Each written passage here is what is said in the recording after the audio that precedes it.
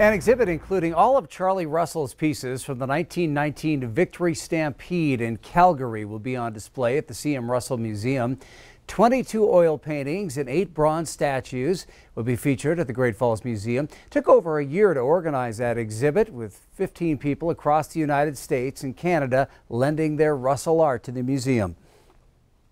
Everyone was very eager to be a part of this show and help us recognize a significant part of Charlie's career as an artist in 1919, but also to bring these paintings to a place where they can be on display in optimal conditions.